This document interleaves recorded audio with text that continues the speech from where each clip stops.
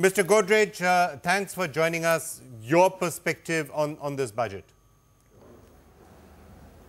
Well, I think it had some good points about it. I think the kind of government expenditure planned on infrastructure, the fact that the fiscal deficit will be contained at 3.9%, the fact that various decisions have been taken to help agriculture and other sectors of the economy are good. But I did not see anything to promote manufacturing investment and manufacturing growth in this budget. So, Mr. Godrej, you did have, in a sense, this budget, a lot of it was about taking away from one hand and giving with the other when it comes to, wealth tax will be abolished, but you'll have a higher surcharge on the super rich and steps like that. So, for industry in general, a roadmap towards lower corporate tax, but it's not happened right now, it's a roadmap. On the other hand, excise seems to be up and, obviously service tax is up as well. Yes, so the roadmap is good to have lower corporate tax, but he said he wanted to take incentives away. Now we have to see how that is handled.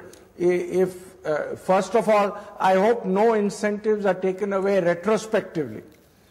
Because some incentives are based on investment in a particular category or investment in a particular geography.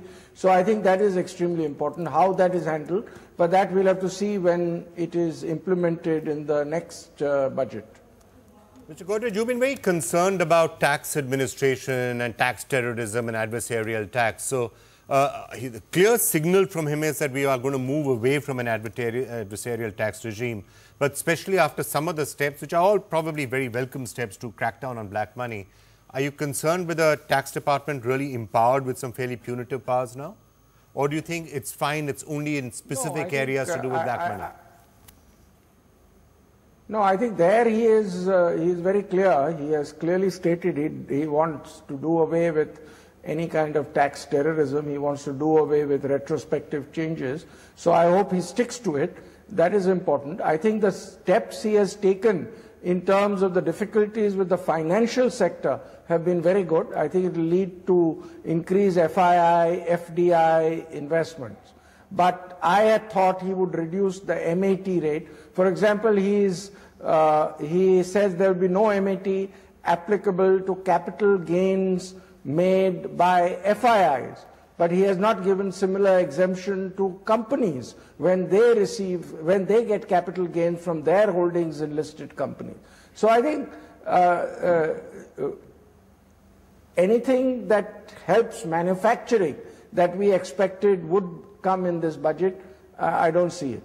So specifically, what were you looking for? I mean, obviously, there's been a big thrust in Make in India, and so manufacturing is obviously a key priority of the Modi government. I think what specifically would you have liked to have seen which was not done? I think the MAT rate should have been reduced because it is not possible to invest in new projects which have incentives because of the MAT rate. Now, if he wants to get, I suppose he has done it because he doesn't want incentives in the future. But the fact is that the corporate tax rate has not been reduced and incentives are not available because of MAT. So I suppose it's a transition period. All right, transition period. Mr. Godrej, thank you so much for being with us.